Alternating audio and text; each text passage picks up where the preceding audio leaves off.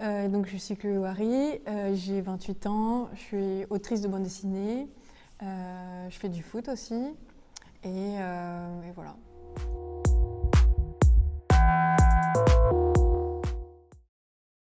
Moi je lisais beaucoup de mangas quand j'étais ado. Donc vraiment je pense que c'est mes premières affinités avec le dessin en narration surtout, parce que j'ai toujours dessiné comme tous les enfants.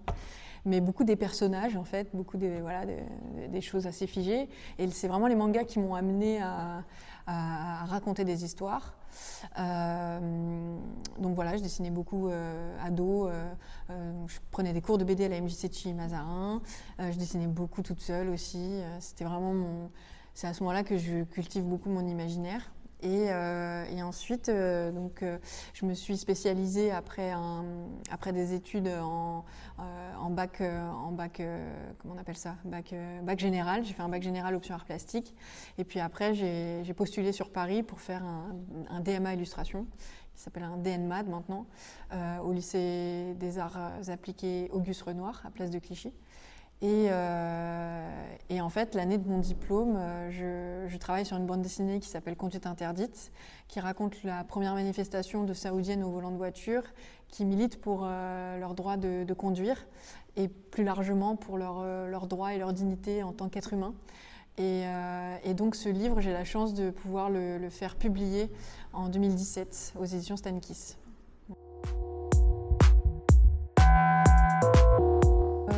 Mon aspiration, c'est vraiment voilà,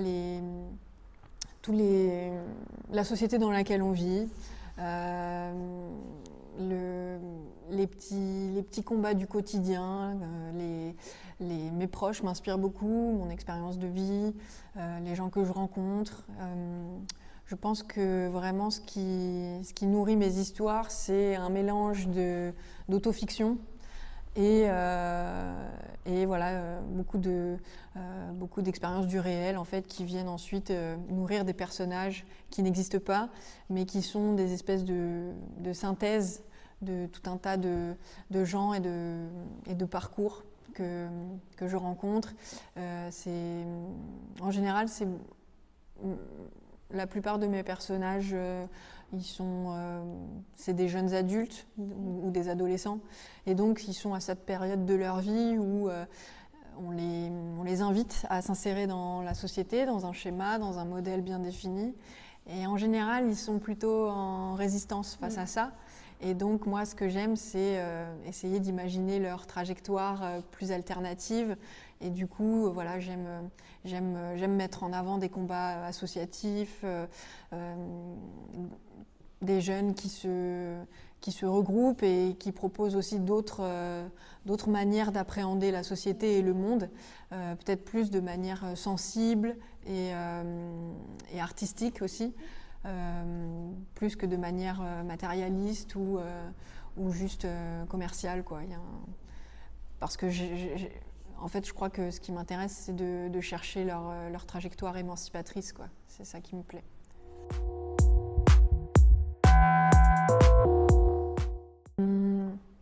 Non, je crois qu'en réalité, rien n'est simple. Le plus dur, je pense que c'est vraiment de s'autoriser à tenter, parce que ça fait peur justement de se confronter au regard des éditeurs, d'être potentiellement critiqué et aussi d'être refusé. Et donc ça, c'est un peu démotivant parfois à tenter à passer le coche. Donc le plus dur, c'est ça, c'est de croire en son projet et de se dire que ça vaut peut-être la peine d'être lu et d'être édité. Et une fois qu'on arrive, voilà, petit à petit en fait, à sortir de cette zone de crainte, il y a des rencontres qui nous revalorisent et qui nous remettent en confiance, des éditeurs qui vont, sans peut-être pas forcément accepter le projet, mais en tout cas ils vont porter un regard sur le projet qu'on a, et ça va le faire grandir en fait. Et donc ça encourage en fait à retenter avec d'autres personnes, et à un moment donné, ça finit par payer, ça finit par arriver. Il y a des rencontres qui matchent, et c'est comme ça que ça se construit. Mais c'est vrai qu'il faut se dire que c'est pas forcément le premier coup, quoi, qui sera le bon. Au contraire, il faut Souvent, il faut rester déterminé, croire en son projet, le défendre corps et âme, même si ça ne marche pas tout de suite. Parce que voilà, les portes, elles ne s'ouvrent pas tout de suite. Et donc, oui, parfois, il faut prendre des chemins un peu de traverse. Et en fait, ça reste malgré tout une expérience enrichissante, même si ce n'est pas forcément le chemin tout tracé. Alors, je ne vis pas de mes droits d'auteur. Donc je ne vis pas clairement des revenus d'auteur issus de la vente de mes livres. Mais par contre, c'est mes livres et les thématiques qu'elles abordent qui me permettent de rentrer en contact avec des médiathèques, comme là, ou des écoles, ou des centres culturels, des festivals. Et voilà, toutes ces petites programmations-là, d'ateliers, de rencontres, d'expositions, c'est des petits revenus aussi. Et ça permet de trouver un équilibre chaque mois, chaque saison pour pouvoir en vivre concrètement. Et après, il y a aussi des contrats d'éditeurs qui, pas tous, mais parfois, peuvent aussi, sur un laps de temps, venir compléter le salaire, en plus des petites commandes d'illustration qu'on peut faire pour la presse, pour des compagnies de théâtre, pour des magazines indépendants. Il y a tout un tas de petites commandes comme ça qui... Voilà.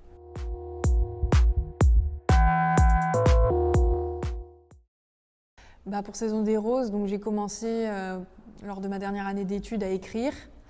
Ensuite, j'ai arrêté les études, j'ai commencé à travailler. Et en tout, entre le moment où je commence à écrire et le moment où ça sort, il y a vraiment 2 ans et demi de temps qui passe.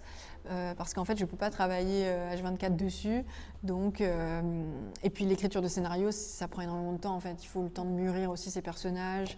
On ne sait pas toujours tout de suite comment on va résoudre les problématiques auxquelles les personnages font face.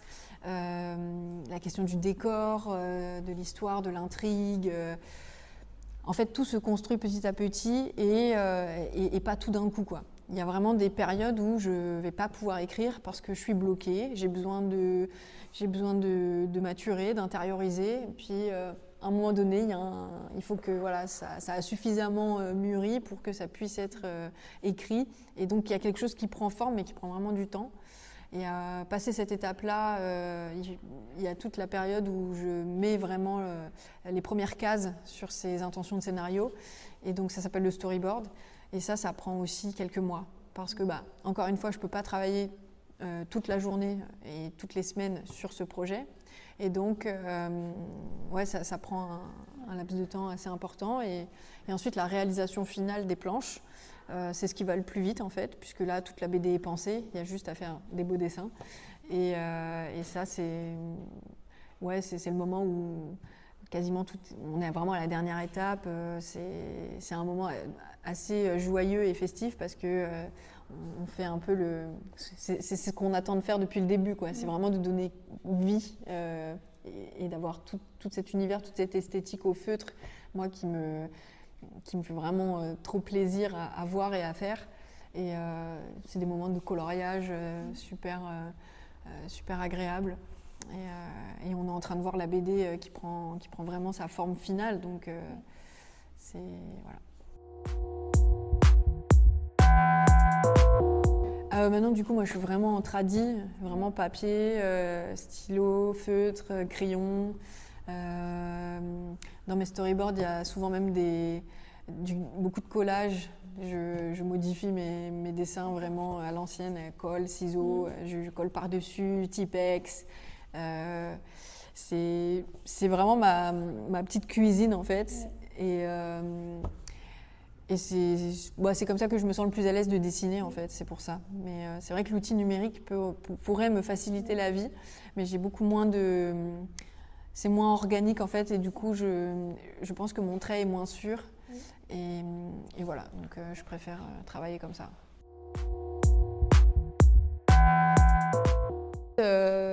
Donc mon tout premier livre, qui était mon projet de diplôme, j'ai travaillé au Rotring, donc encre de Chine, stylo très fin, parce que j'avais aussi envie de cette ambiance-là par rapport à l'histoire, où tout est très genré. En fait, en Arabie Saoudite, c'est vraiment les hommes, les femmes, il n'y a pas de mélange possible, quoi.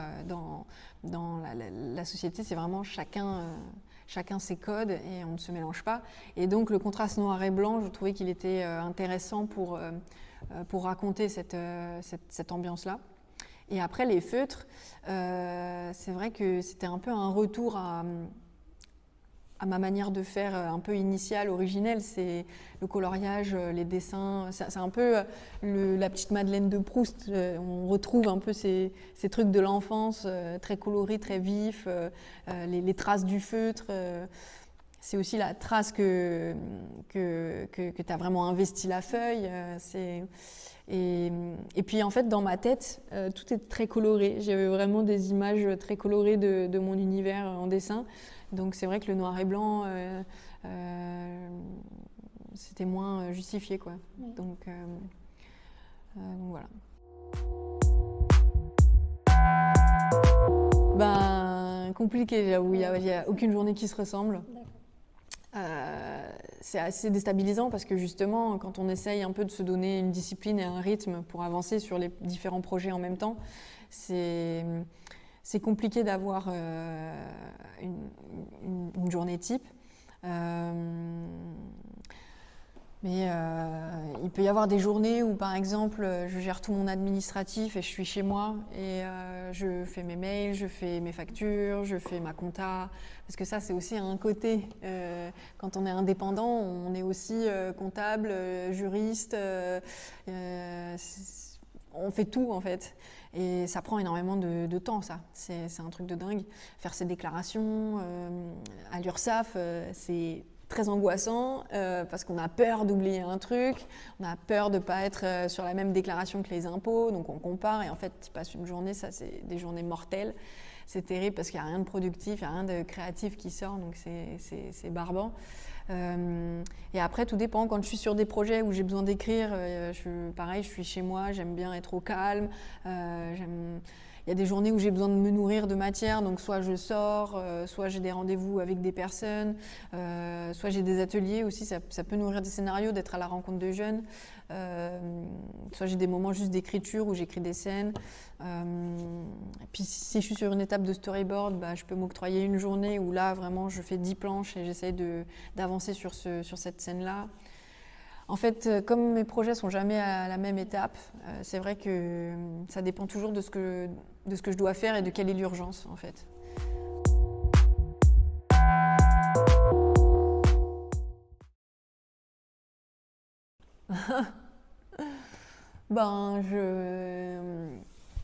Je le vis bien, je le vis très très bien. Je suis très heureuse d'être une femme et je suis hyper... comment dire, je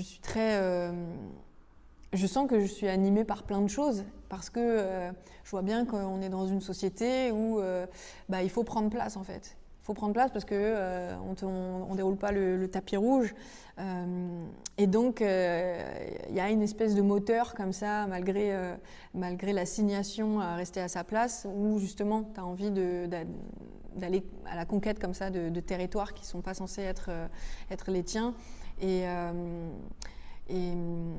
du coup, je trouve ça, moi, intéressant d'aller retranscrire tous ces positionnements féministes et politiques-là, d'aller les infuser au travers de personnages. C'est vraiment, moi, ma manière de prendre part au monde, c'est d'écrire des personnages qui vont aussi s'approprier mes combats. Et c'est à travers eux que je fais mon chemin, en fait. C'est comme des espèces de... je sais pas comment dire, des petites marionnettes quoi, que j'envoie au charbon quoi, mais qui sont nourries vraiment profondément de choses très viscérales quoi. Donc c'est comme si c'était mes petits frères, mes petites sœurs, mes enfants. Enfin, il y a un lien avec mes personnages qui est c'est matrixant parfois parce qu'on a l'impression d'être de vivre des trucs avec eux alors que c'est un univers qui n'existe pas. Rosigny-sur-Seine, cette ville de banlieue imaginaire, elle n'existe pas et pourtant il y a un peu de Savigny, il y a un peu de Chilly, il y a un peu de Juvisy aussi, la gare, on en parlait. C'est des pôles comme ça que j'ai fréquentés, des lieux qui m'ont marqué et dans lesquels je fais vivre des personnages. Et souvent, c'est des jeunes femmes assez rebelles et combattantes et qui sont qui me permettent moi aussi en fait de comprendre et d'apprendre sur les gens, sur les choses. C'est assez marrant parfois de se laisser un peu surprendre par les personnages, parce qu'on croit les guider, on croit les façonner et tout définir de leur vie, de leur histoire. Et souvent, quand je me mets à dessiner par rapport à ce que j'ai écrit, tout change. Et c'est comme si je réécrivais moi-même ce que j'avais écrit, parce que quand je dessine le perso, il existe sur la feuille. Et souvent, la manière dont je le dessine et dont je le mets en scène, ça change complètement ce que j'avais moi fantasmé dans ma tête.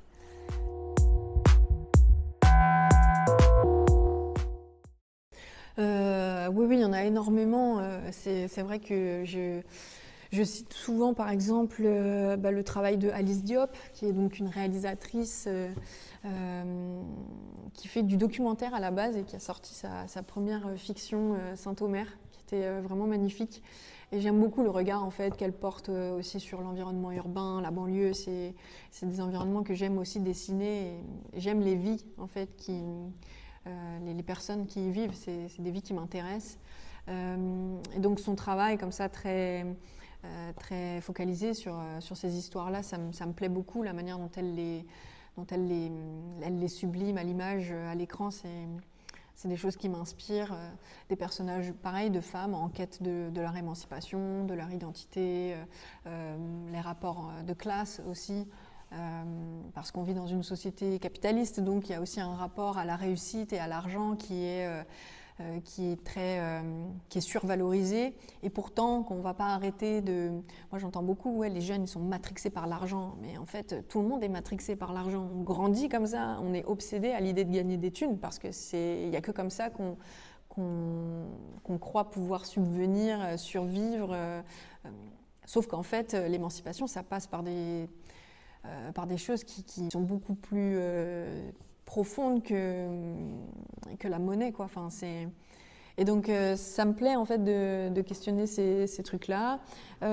Qui d'autre le travail de Pénélope Bagieux, évidemment, ça a été aussi avec les culottés, ça a été une ouverture sur toutes ces femmes invisibles qu'on a totalement oubliées, et donc de ramener cette parole et cette mémoire-là. Je pense que ça a vraiment engrainé toute une génération d'autrices aussi à s'approprier ces luttes et à les remettre aussi au goût du jour et à les raconter à leur manière. Là, dernièrement, je lisais Mythes et Meufs de Blanche Sabat aussi, qui revisite un peu les figures féminines dans les contes et dans les mythes. C'est hyper intéressant de voir comment tout a potentiellement été réécrit et transformé par un regard masculin qui remet le corps féminin au service de ses désirs et du patriarcat finalement. Voilà, il y a plein de choses qui...